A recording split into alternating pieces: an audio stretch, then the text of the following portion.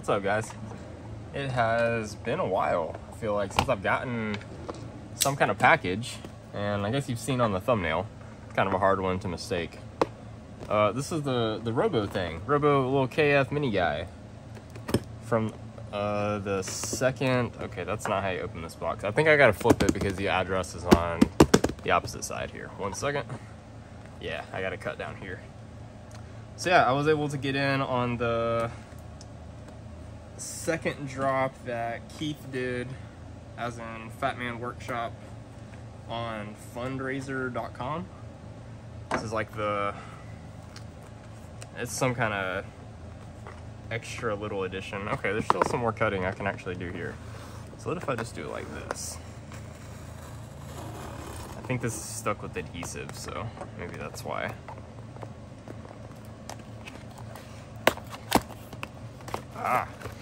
Okay.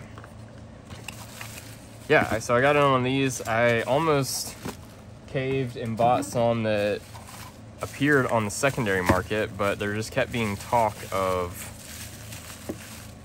another drop. The hype was pretty big around these, and I mean, they're super cool. This will be my first time actually handling one.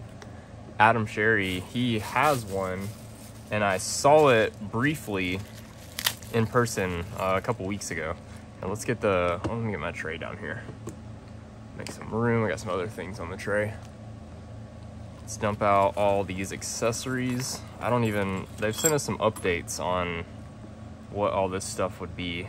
This looks like a little sticker panel. Probably should look up some of this stuff. But we've got some different little weapons. They're kind of little nifty doodad thingies that I'm not sure they match the total aesthetic, but they're kind of cool, you know. Guitars are neat, not really my kind of thing. Looks like these are necklace charms. See, like the little loops, the end of the neck. Oh, this too. Maybe all these are some kind of necklace charm. They have to be, right? Why else would they have all these little loops? Oh, I love it. It's so cute. Okay, let's keep digging into these accessories. Looks like we got a tiny little Phillips head driver. And then we got, I do remember one of the updates said some extra screws and nuts or something. Okay, this one is a tin with foam in it. This one is a tin with foam in it. Okay. Am I missing anything? Aha! I am. Here are the extra screws and nuts. They were stuck to the adhesive of the little baggy guy. That's funny. I'm glad I saw that and remembered that these were a thing. It's like that happened on purpose. Okay, so I'm gonna look all these over again. I reuse all of these kinds of little bags. Okay, there are no more pieces left. So we've got these little things. I'm just gonna do this right now because I don't even know what to do with those. The swords are pretty cool. We'll leave those out, and these don't fit in any of the things. That's okay. All right, we're gonna put these up top here. Get these little tins out of the way. Let's look at the robot, right? So I think this is magnetic. It is. So yeah, this isn't really a fidget. I think I lost my train of thought there. But I think it is kind of in the realm of fidgets, right? Oh, what is this? I don't know what this is. Extra pieces of some sort? That's cool. All right, let's just get the little guy out of here. The case is definitely nifty. I like the little bits of brass hardware. You know, it's just like an acrylic display case. I don't know if it's brass hardware or just like gold plated. What's this little thing again? Is this a tool? Hang on. I see like a... Oh, sorry, out of focus there. It's got a really small cap head screw. So that tells me something's threaded here. Okay. So we just have two... Okay, these must be spare parts of some sort. I mean, definitely looks like one of the ball hinges, right? Like that looks like a hit ball. Definitely a hit ball. And this screw looks like. Well, none of the screws that I see here. What are these ones? Those are all little Phillips heads. Okay. So I'm not sure. That'll be interesting. Maybe I'll have to go back and read that. I'll quit fiddling with all the little bits and bobs now. Let's put this this way. Did I do that wrong? Is this even magnetic? Feels like it is. Yeah, it definitely is. Does it fit better one way than the other? Not really. Oh, the wings are magnetic. Oh, that's cool. I think one of these boxes is for the wings when you're not using them. Let's see. Oh, that wouldn't be right. Ah, okay. Yeah. Neat. So these articulate kind of whichever way. Man, okay, so this thing, he was saying like he doesn't want to make a lot more runs of these because they're so tedious to make. I mean, okay, on these wings, there's 1, 2, 3, 5 layers on each wing. There are 2 screws and 2 nuts. So that's 10, 18, 20, 22, 24, 26, 28, 30, 32. There's 33 pieces here if I'm counting correctly. Just in the wings alone, right? Like, whoever's doing the production for these things, I don't care who you are, you have to do this by hand, and you have to do it, you know, to some degree of precision and repeatability, and get everything lined up and not strip the little screws, and you know what I mean? Like, that's really cool. This one, really, they both move pretty good, but I feel like this wing doesn't pivot as good as this wing.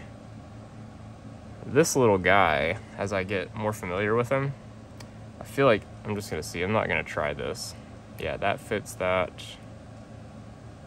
That fits that. Okay, so it is all the same hardware, I think.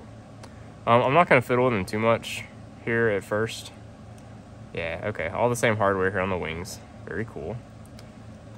I think that it'll be a really, wow, train of thoughts, terrible. Some of the joints, if they're stiff, I think knife pivot lube could be beneficial. Magnets are definitely, so I guess are the magnets inside the robot, or are they in the wings? I'm actually quite curious now.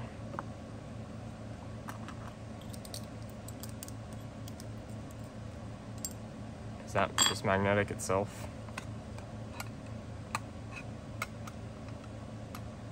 Okay, so there's a magnet in the wings too, just to throw that out there. Because there's no... Oh, there's magnets in both. Okay. Golly, there's a lot of parts and pieces. Okay. Let's take the wings off. I've been kind of saving the best for last kind of thing here. How did I do this earlier? And it just seemed like they were gonna fit just fine. Oh, I guess if I tilt them up. That makes sense. Wings are safe. Left my knife open, guys. So the little robot. We've got little gold-plated balls and a chest piece, I think, and this little, I don't know, second launch. I forget what it's called. I keep wanting to say Founders Edition or something, but I don't feel like it's a Founders Edition. It's like a Legacy, or it had some name that, you know, kind of fancy. So many little pieces and bits of articulation. I'm pretty sure we have magnets in the feet. So I mean, it's gripping pretty good. Oh, it grips really good on the plate.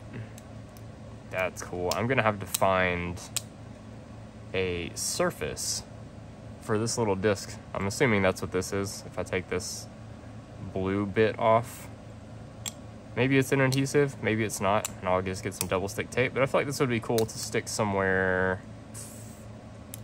like possibly in the car, or I don't know, by like my gaming station. I don't know, something like that. That could be pretty cool. So the little hands here, you can see they pivot. Lost my train of thought again. So I didn't ever pay those secondary prices and held out, and I'm really glad I did. Got this one through fundraiser, went through the checkout process ridiculously fast. Ah, we have articulation of the torso. And it pivots all the way around. I like that. Yeah, went through the checkout process really fast, realized they charge fundraiser, the website charges like some top-up charge. Super, like, not cool. They threw it in last second through a hurried drop kind of limited thing.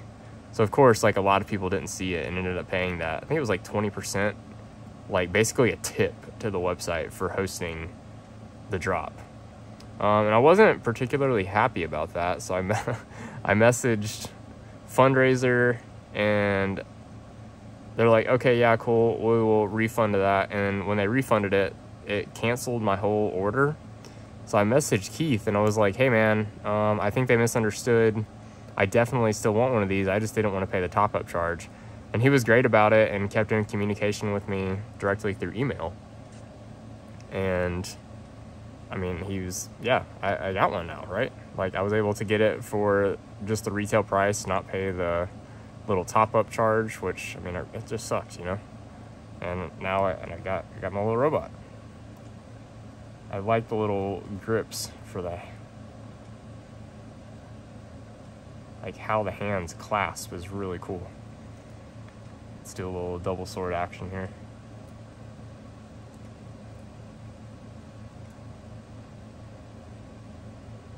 It is just so, it has so much articulation for just a little,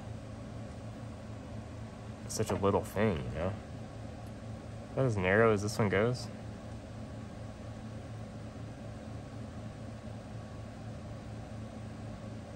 There we go. Got them locked in. So I feel like that's whenever this could come in handy.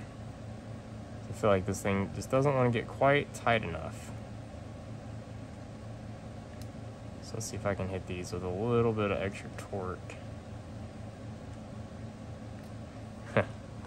And it's turning the... See if this is a nut driver. I just missed it. Nope. What about this side? It's not this side, is it? I don't think so. Nah. Not even close. I don't think this side either. Nope. So I need to use like a tiny, tiny little socket or some plastic pliers to fiddle with some of the joints. The ones with, well, I guess all of them have nuts. You know, because I would definitely like this one to have a little bit more gripping strength. There we go.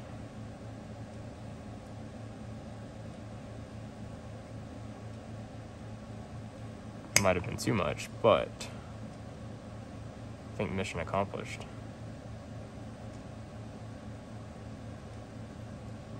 Yeah, cool. I don't need this little plate on here anymore. Something I do want to do with fidgets that probably the first time I saw one of these little things. Let's tighten this one up too. Someone was holding or had a slider and they were pinching it. Or not pinching it, but they had the little guy. I'll do it in a minute. I'm not going to spoil it if you haven't seen it before.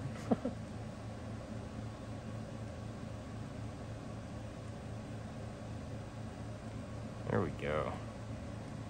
So yeah, see, I just tightened the hands up there, and now it definitely, I mean, he's got more grip. A little more holding force, a little more clamping force. We'll see, it's loosening up a little bit though. Fiddly little things. I mean, I'm trying to expect it to be locked in. The little sword and stuffs is not all that precise. This joint moves very easily. So we're gonna come in here. That is these shoulder screws right here. Give them a little twist.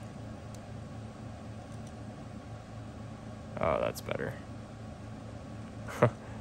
Knowing me, I might end up going through this whole thing with Loctite. The tiniest little bits of the lightest Loctite you can get. And just stiffen her up a little bit, you know?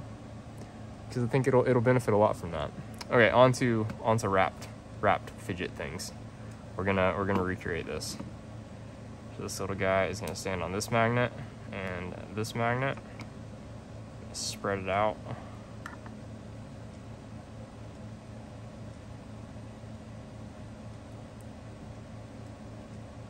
Make it look like he's got a little bit more load on his knees and ankles. Like a horse stance kind of thing here. Yep.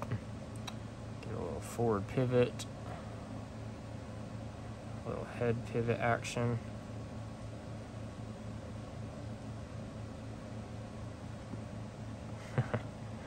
This is like awesome, but also, you know, maybe a little more fiddly than you might first think. Because it's so little, and there are so many small moving pieces, so it's a little bit hard to accurately manipulate. So let's see, we're gonna turn it like this. Gotta turn the hands. Can you turn just the hands? Can. You kind of see that I'm trying to get the plates level. Don't know if it'll hold. It's not gonna hold, but you see what's going on here. With the help of gravity, there's no magnets in the hands, and it's pretty, well, look how much space there is between the hand and the whatever. It doesn't open up. They don't appear to open up to flat. Why? I don't know. Sorry, I was holding that off camera there. Okay, let's, I'm just curious.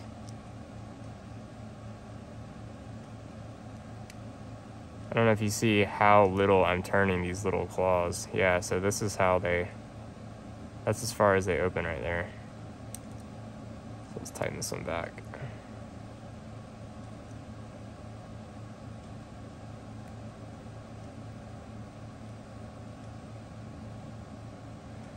The magnets in the feet are epic. I gotta say, I wish they were in the hands somehow too, but there's also no space.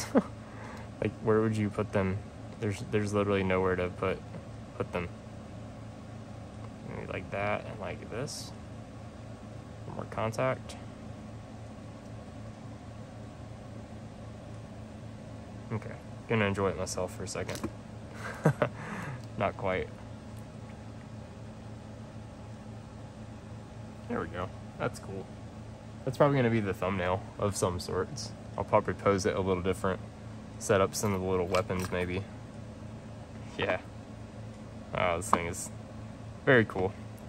Very glad I didn't pay the upcharged $300 that some people were asking on the used market, secondary market. That's just too much for this cool little guy. Like, these are cool, but man, I mean, it's lethal. I mean, there's a Nebu. Ryan, your Nebu. I need to either ship that to you or you come get it. Just, I mean, I don't mind that it's here. I pick it up and use it, but yeah, next to a wrapped, let's see, next to a wrapped light. Look closer. What else is a common thing? Torque bar. Torque bar is pretty standard. A lot of people got the torque bar. I would definitely like to upgrade my eyeballs sometime. So it looks like we're threaded with 2 screws on each side, and it's gonna end up getting sandwiched in. Looks like only 2 outer plates have to come off. 3 if you count the little circle ears. Wow. Miss them, they're so tiny. They're just, everything is so small. Really, really cool. Really neat design. Very cool little desk display piece.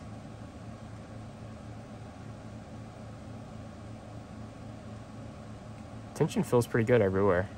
It's easy enough to adjust to. Definitely don't need any kind of driver for added torque. I wonder if my old tech deck, one of my old tech deck wrenches, if I could find one of those somewhere, if those would fit. Be easier to do that than use the little screws in the screwdriver head. I could, yeah, do that on the back. That'd be cool. So I guess that's gonna be it. Definitely no need for this stuff now that I've been playing with it some more. Get that out of the way, clean that up. Let's get the wings back out here. I need that for, whoops, for a picture for sure. Kind of get them flared back out a little bit. Maybe I could use them for some of the support structure. Let's see, tilt these down some. I find this hard to get symmetry with because they're such flared shapes themselves. That's just me, like how my brain works. Set it a little lower. There we go. Thumbnail worthy. Too much.